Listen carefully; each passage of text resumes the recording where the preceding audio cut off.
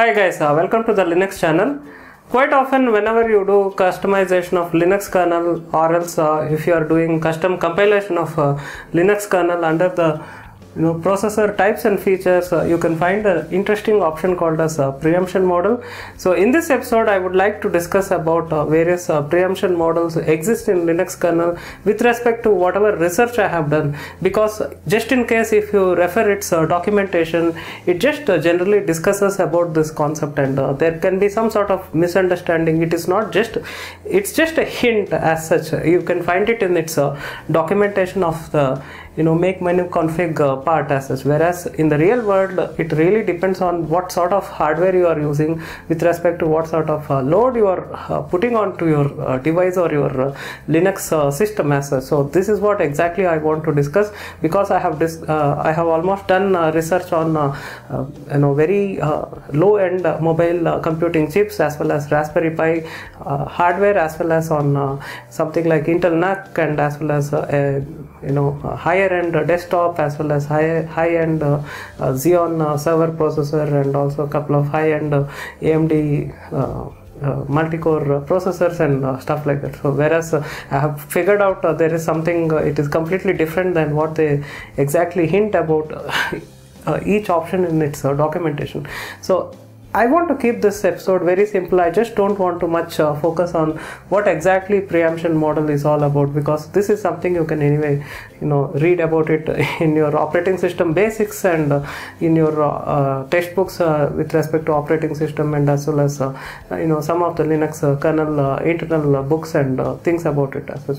Whereas I may take an exclusive video about exactly what exactly preemption is and stuff like that. Whereas in this episode I just want to shoot in a way that assume you know what exactly preemption is, but you are kind of confused exactly which option to choose. So in spite of watching this video, I strictly recommend when you do customization of your kernel for a specific need, it can be a NAS server, or it can be some network firewall device, or it can be some sort of a VPN device, or something like a file encryption device or something like that. So whenever you do customization of your Linux kernel, you can just check which option it suits well. Sometimes you need to do trial and error method. You need to compile once in the option 2, which is desktop mode. Sometimes you need to do trial and error with respect to either to choose option 1, which is the server mode, or else low latency desktop. So it really depends, because it is not something exactly what they say in the guide which works as such. So before getting into this much in depth, I just want to roll back and just a little discuss about the preemption model feature introduced in the Linux kernel. So right before 2.4 kernel version, it is something preemption is kind of supported in user space processes as such. So whereas in kernel space it is not going to much, it is not something, it doesn't exist as. So eventually down the lane through 2.6 and in the upcoming future versions of the Linux kernel down after that, preemption model is introduced, and as well as the preemption model is kind of immature initially, and then it has been made mature. So this is the exact reason people are quite afraid to choose even preemption model itself as such. So let alone we think about something like a hyper preemption mode, something like this as such. There is a simple difference. You have to understand, if you choose the option 1, it is almost like you don't have any preemption, whereas option 2, it is medium level of preemption, whereas option 3 is hyper level of preemption, so that you get more preemption done. By doing that, you are almost raising the frequency of handling various tasks, trying to handle it simultaneously. So that's what exactly happens. So this is the reason, if you are building some sort of a real-time embedded OS kind of device or something like that, where you need some sort of a smooth application, multi application performance or something like that, you can choose the preemption model as a preemptive kernel, which also indicates a low latency desktop as such. So whereas when you see the guide, they kind of hint, if you are looking for raw CPU processing power, and if you are looking at extremely good throughput, you need to choose no forced preemption. Whereas in this case it generally happens, the scheduler generally it shuffles across each tasks as such. So in this case also it is going to support multitasking, but it is going to happen much in a leisure way, whereas in the option 2 and option 3, because preemption is supported, it is going to do in a much more frequent basis as such. So in this case, this is the exact reason you are going to get smooth application performance, because no single application is trying to hold the execution context of your CPU as such. So in this way it is going to give the smooth performance, but not necessarily this is going to be applicable for every kind of hardware. If you choose to use any modern high-end desktop chip or a Xeon server, if you choose no forced preemption, and if you are putting extreme amount of load in something in kernel processing, or something happening like encryption or compression happening within the kernel space, then what really happens is you may feel sometimes the option 2, which is voluntary kernel preemption, is going to be much faster, and it is actually going to give you a better throughput in the bandwidth in terms of packet processing. And if you choose to use option 1, it is going to be little more sluggish as such. So this is exactly contradictory with respect to what you find it in Linux kernel guide, which you can find it in make menuconfig operation as such. So this is something I thought of sharing, because I have done extensive experiments with gigabit speeds as well as 100 Mbps speeds on various kinds of processors, and I found whenever a context you are using a extremely good hardware platform, you don't need to much worry about option A. And even more, I can suggest you not to use this option, although it is kind of misleading term. If you get actually Ubuntu download, its kernel is compiled with the default option as desktop mode, which is voluntary kernel preemption, whereas you may get confused, what if I make this system into a sort of server, whether I need to compile it with this option as such. But not necessarily it is true. In case if you have fairly good amount of hardware system, and you have, or else you have a server platform with many cores of essentially good per core performance of these CPU cores, then you should never select this option 1, because it is going to effectively degrade your performance. It is also going to effectively affect your throughput and may affect your latencies also. So in that case, I would like to request you to stick with option 2. Whereas in case if you are if you are very sure, if your load on the system is very much moderate, or it is a little bit below the average level, and you have a very good system, there are chances that you can almost choose to compile it in preemptive kernel as well. So this name, although even this is preemptive kernel as well as this is preemptive kernel, but this is more hyper versus this is more intermediate. So in a way I can just depict it in a simple way. So assume you have almost like no preemption, so the switch will happen once in a while between two tasks, whereas if you have preemption mode enabled, it is going to happen much frequently. Whereas in case if you have selected option 3, it is going to happen even more at higher rate as well. So this is going to happen at much higher rate. So as you can understand, to tackle this kind of a rate, you need to have very good CPU computational power to handle this kind of rate of load, because each time when it does context switching, the biggest problem with this case is cache, which assume these two tasks. I have say task 1 and task 2.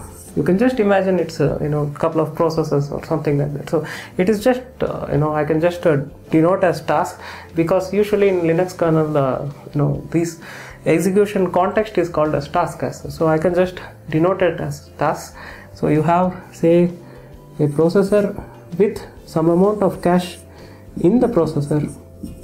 Every time such context switching happens, assume, let's just not much bother about multi-core processor, let's just bother about it as a couple of cores, or it has a single core with a hyper-threading enabled or something like that. So in that case, one can easily understand it does such frequent context switching. What happens is its cache is going to be limited, and each time it does context switching, it has to refresh its cache, and it has to load the new data, and it has to swap in between these two states. And this is what exactly causes the confusion in the the system as such. So that is the reason you have to be very careful in terms of choosing this preemptive kernel, and this is almost like a warning sign.